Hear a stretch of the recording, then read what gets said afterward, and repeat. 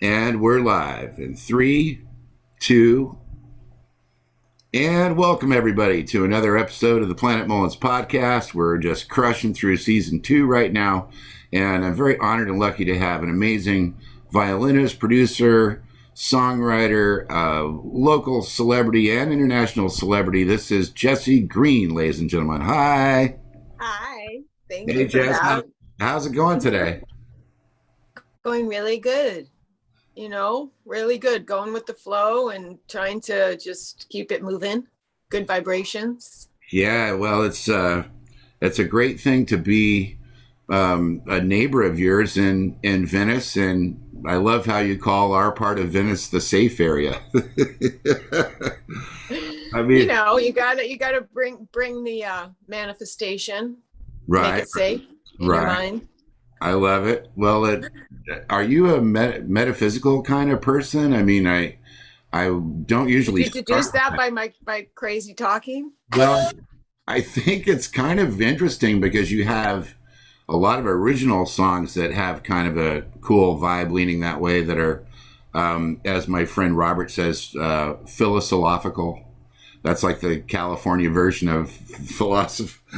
Yeah. I can't even say the right one, but it's just neat that you have such a great vibe, and I think people really feel your vibe in the music. But I mean, really, when we met, I didn't really know that you were a musician. I had to find out from other neighbors, and then and I was just out in the back, like talking to somebody, and they said, "Well, she's the violinist for Pink and the Foo Fighters." And you were always just so low key coming out of your gate with your little dog, and just like, da, da, da. Oh, there's Valentine. Hi, Valentine was just in the back. Oh yeah, yeah. But He's I always mean, around. it's kind of an amazing story. Like, how do you go from whatever your beginnings are to all of a sudden you're on tour with Pink? I mean, that's got to be insane. Tell me about that. It is really insane. And it's kind of a long story, so I'm going to try to pick pieces Okay. because I've been in this dimension quite a long time. And I think basically what it is that I really had no idea what I was doing when I was, most of my life. It's always been kind of going with the flow and just trying to find the path of least resistance, I suppose. Okay. I had an incredibly difficult childhood. I don't know any, I mean, I think it's pretty common. And I was trained classically from 4, and I didn't love it. I didn't love it. It was just a nightmare for me. So I quit when I Mhm. was in high school, and I Okay. started playing electric guitar, and I wanted, I was a rebel, and did a bunch of drugs and hung out with all the wrong people and got in tons of trouble. And then That's how you I, that's how you huh? got the gig, because that's the rock world right there. That they said, "Hey, let's take that girl. She's already done everything wrong." Right. Well, thankfully, it actually did really serve me well because I was kind of over any of the heavy drugs by the time I was 21. Right. And the fact that I survived to 21 was pretty miraculous. And when it was later teens, early 20s, I started to really miss the violin. I actually started playing again when I was like 18, Okay. and I started to really want to get my shit together. And I discovered that learning was this incredible gateway to figuring out what I'm doing on this plane, I guess, to to understand my role in this world, which really relates to what I'm doing with music. It always has, is like finding the big questions of what we're doing here, and Mhm. where we flow, and what music does in helping us figure out our place. And also when we listen to it, it brings us back to these times that we had. And I mean, it's so important throughout our Sure. lives. Oh, that's incredible. Yeah. Yeah. So I was really lucky. I did a lot of weird moves. Like I went to Florida when I was 18. I had with my girlfriend, and I figured out like you could strip at 16, but you couldn't be a waitress until you're 21. So it was just like, I was like, okay, I need to get an education to like do something with my life. And so I started going to community college, and then I got an offer from another friend to move to California, and it was share an apartment. And I was like, cool, I'm going. And in California, I landed in Santa Monica, started going to Santa Monica College, and I started seeing kids jamming on the lawn. And I had never seen that before, just violins, like jamming along to guitars. And, you know, of course I knew what happened. Of course, so much of music has so many great string parts, but it didn't click in my head. I can use my classical training to do music I love. For some reason, it was either guitar and vocals or nothing. And then I realized, wow, I can play violin with bands. And it was so awesome. So I joined the Santa Monica Orchestra. That's the same time I started playing cello too. I do love the cello.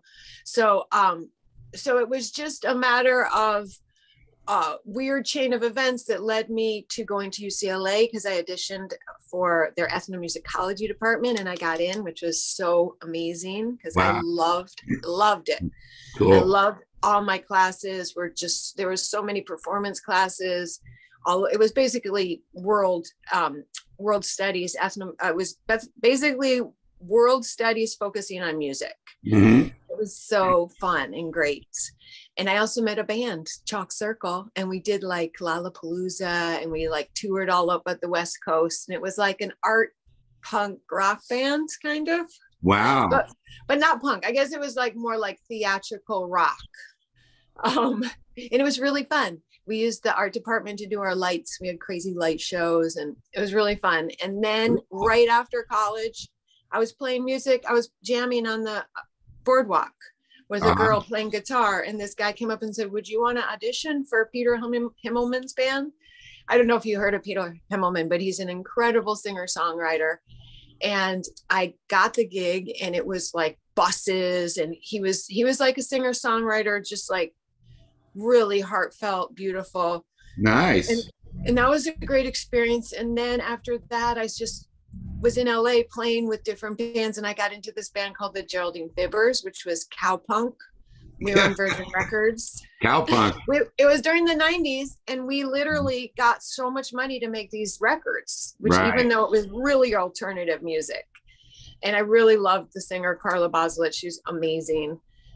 Great bands. Of course, the dynamics were challenging. We were all messed up 20-year-olds, but and we toured around the United States in a van 8 months out of the year for a few years. Wow, yeah. And we played, small venues, but super fun shows. And we went to Europe, and we did some shows in Europe, and it was really, I got to play out of a, distortion pedal and do really whatever I wanted. It was like I created my own sound. Right. And that was just incredibly special for me, because I had, had no other way of figuring out where I was going to fit in this band, in this music, so it gave me an opportunity to try all these crazy things.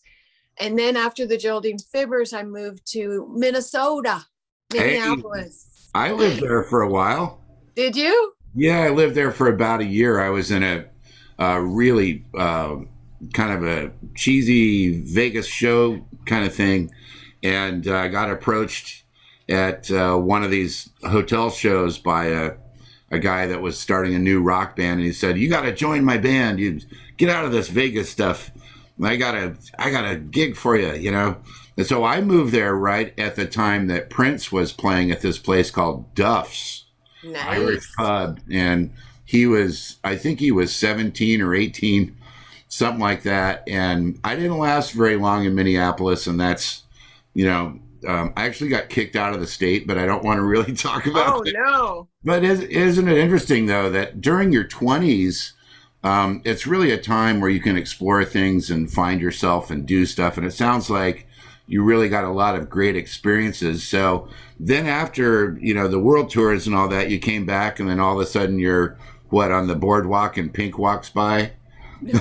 It gets longer. You ready? You want me to keep going? Okay. I know. Yeah. No, I loved Minneapolis, and I honestly never thought I would come back to Los Angeles. Really, I loved it because Los Angeles, I love Los Angeles. It's so beautiful and I love everything about it, but I was never into this driving obsession with having stuff. And I'm a I've found out, I've discovered I'm kind of a minimalist. And Yeah. and Minneapolis, like you can live. I had my own band. I released solo records. I loved my band. There were the Players in High Respects, a killer hip hop band. They were so great. And I waitressed. I like a couple of days a week, and that's all. I just did music and loved it.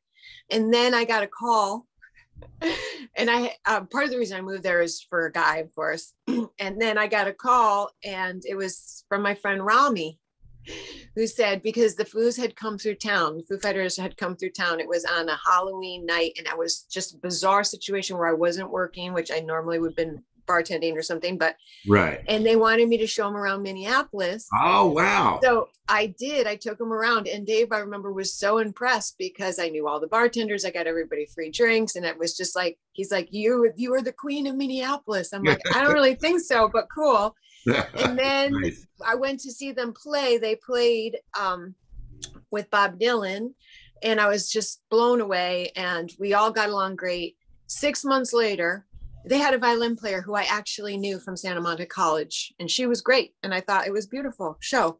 6 months later, I get a call, and it was my friend Rami. He's like, would you want to tour with the Foo Fighters? And I was like, let me check my schedule. Oh my God. Now, for people that don't know, Rami is the keyboard player in that band. He's the keyboard player, yeah. Yeah, he's quite accomplished. And so you get the call and you're thinking, I've been friends with Rami we met back when I was in the Geraldine Fibbers. So for a long time, been friends with Rami, and he's an incredible musician and connector. He's really knows everybody. He's such a kind person and super great guy. And so I remember being like kind of scared because I was like, I really want to do this, but I know I'm not gonna be able to make my relationship work. I just had this feeling, and sure enough, I had to make a choice, and I did. I chose the Foo Fighters. I would. And so I went on tour. I actually went out thinking it was audition. I practiced all the parts, and I get there, and Dave goes, "Hey, thanks so much for coming to join the band." I was like, "Whoa!" And it was all new material, and their hit song was on cello. I was totally panicked, but thank heavens it wasn't a hard part. Oh, wow.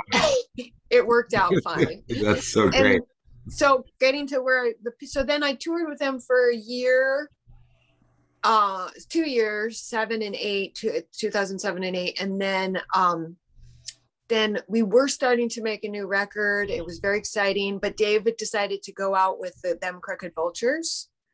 And right around that time, Alicia Pink, I had met her when we were on tour doing festivals in Europe in 2008. Okay. And she saw me playing with them. And then we would hang out and party after the show. Oh, wow. And I loved her band. She had she is just such a talent, and she has such an incredible array of people around her and talented musicians. So I loved them. And then she called to see if I would tour. And I was, of course, like, what do I ask Dave? I was like, she wants me to tour. And he said, as long as you can leave and come and do what I need you to do. Yes. And I couldn't believe it. They said, okay to that contract. Pink. Wow. That's incredible. So anyway, then I went out with Pink. That was in 2009. And then she asked me again in 2017. That's incredible. So you're in a unique situation, because I've seen with some of my friends, and even on some of my own tours that I've been on with other people, boy, they get touchy if you have a contract where they might be somewhere and then all of a sudden you're like, okay, well, I'm going to run off and do 2 or 3 dates with so-and-so and I'll be right back. Like, that stuff doesn't fly. I know. I was so lucky. And it did happen. I had to leave because it was like great shows like VH1 Storytellers and MTV European Awards. And I did have to leave, and I almost lost my job, but thank goodness it worked out. That's incredible. So, I know. Oh, there's Valentine walking around behind you, sitting there. I know. I just love your dog. Your dog is like I love her too. She's the coolest dog in the whole neighborhood. It is so cool. I know. Well, are you, now that you've done all of this stuff, do you feel like do you still have any sort of a bucket list as far as the music industry goes? It's like you can't really tour with anybody bigger than that.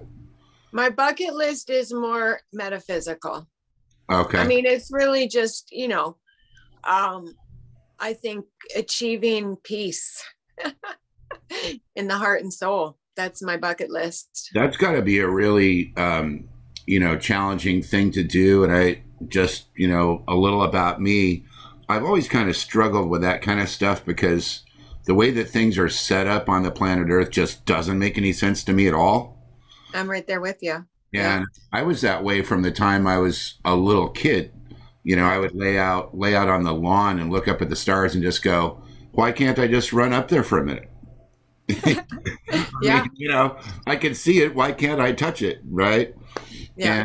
And especially in the, pandemic times and all the weird ideological battles and the internet and Facebook and Instagram and the different ideologies and the conflicts. I mean, I think it's really hard for people to find level ground. Yeah. And so, how do you do that for yourself? And is it a daily challenge? Because I think for a lot of artists, it's really a daily challenge. It's absolutely a daily challenge. I have been, I think for many years I self-medicated with cannabis, which is ups and downs, has its good and bad. And I do really appreciate the cannabis. I don't do much else. One thing I really love is yoga.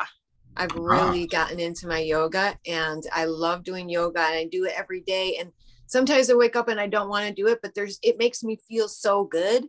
Right. That I usually get it done. And then another great thing is having a dog. She gets me out. She makes me walk. I have to walk every day, or take a bike ride with her or whatever. And those things like moving, like wheels spinning on your bike and all those things, it's really hard to stay in a low space when you're actually. I noticed that when I got a bike, when I moved into this new place, I went and got a new bike and just kind of made that. I think I saw you on your bike the other day. It was Yay. the day before yesterday.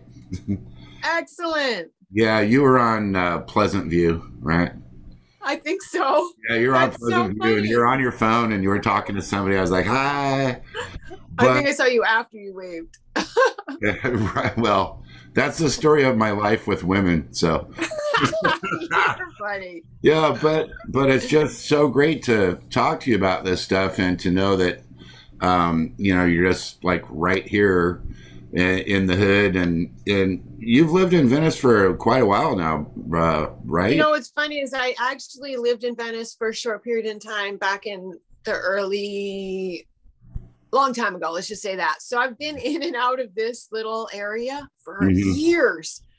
And yeah, there's something very special about Venice. There's really something, there's like a very, there's like a very good, it feels like just there's some, it draws great people. Right. I have some wonderful friends here and very artistic base. Right. I think that, it is a special, special place. And the people here are very accepting to people like you and I. I think because I've lived in some places, that are more kind of the HOA condo-y thing. I moved in with, a girl or two over the years, and eventually it would always be, well, we have to have a meeting with the people from the HOA because they don't like this, they don't like that, they don't like the other thing. And I'd be like, oh my God, I'm just so not Laguna Hills-ish. I'm so not Beverly Hills. And in Venice, I have a lot of artistic friends that live around here. I play in a little band, and I know a lot of people. And I first came here in '96 and was here for a while, and then went elsewhere. But it's great having you on the show today. And I just wanted, before we finish up, there's a song of yours that I think is really great, and it's called "If I Were Me." That was with Dave Grohl. Wow. I know. Did he sing that? He did sing that. That song is unbelievable. And folks, you should check out Jessy Greene on Spotify. It's JessyGreene. and go listen to her song where she wrote it. Dave Grohl is the lead singer. It's We wrote it together. oh yeah, I mean it's a co-write. Ooh, Yeah, that's pretty dicey. Well, did you ever? I mean, I don't know. We can go on if you want, but I'm thinking that Spotify channel with your song on there. That's just such a great tune. I loved it, and today. Yay. Today, Apple had their keynote address for the new iPhone, and I was watching that, and I was listening to your music and I was going, there's a lot of cello going on in this Apple presentation, and there's a lot of string parts and violins, and you do recording sessions for people. I do. Right? Yes, I do. That's what I've been doing pretty much when I'm not, since the whole pandemic thing, though. The main thing I've been doing is at-home sessions. I have a little studio set up that I love. Nice. And yeah, and even when I travel, I take a smaller one, but I still, I feel like even the expensive gear, it doesn't really matter that much if you have a microphone and because all you really need is a microphone and your audio interface, and you're pretty much ready to go. Well, when I compare, because I'm a producer and an engineer and part of the Grammys and the Recording Academy, and I make my living with my ears. And when I compare the audio quality of what you're doing to a lot of things that get sent to me during voting season, like right now or at voting season, it's really pristine. What you're doing is just Yay. Super. Thank you. It's super top quality, and awesome. You've got such a great vibe with your music and everything. So, folks, if you need a violinist or a cello player, you can reach out to Jessy. What's the best way to reach you? Is it your website or my email? Okay. Yeah, you can do the website, or the email is just jessygreene@yahoo.com. Okay, and that's JESSY GREENE, right? Yeah, you got it. At Yahoo. Well, I can't thank you enough for dropping by my show. This has really been fun, and it's so my pleasure, Robert. I love your show. Thank you, and awesome. We'll be having some more fun as we go along. So awesome. I'll see you in the alley today for the Planet Mullins podcast. My guest was the amazing Jessy Greene, and we'll see you on the next one.